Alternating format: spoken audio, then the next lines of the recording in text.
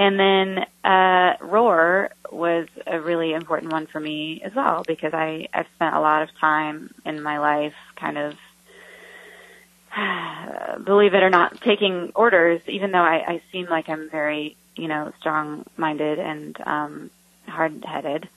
I'm a people pleaser, and I feel like that has gotten in my way so much in my life, where I'm kind of living for other people and fulfilling other people's destinies and wishes and taking commands.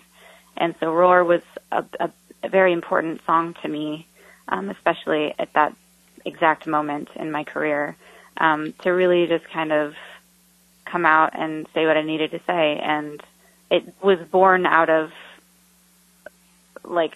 basically an abusive professional situation, and it paid off. So it's nice when you have a feeling and you put it out there. And it really just felt like literally roaring.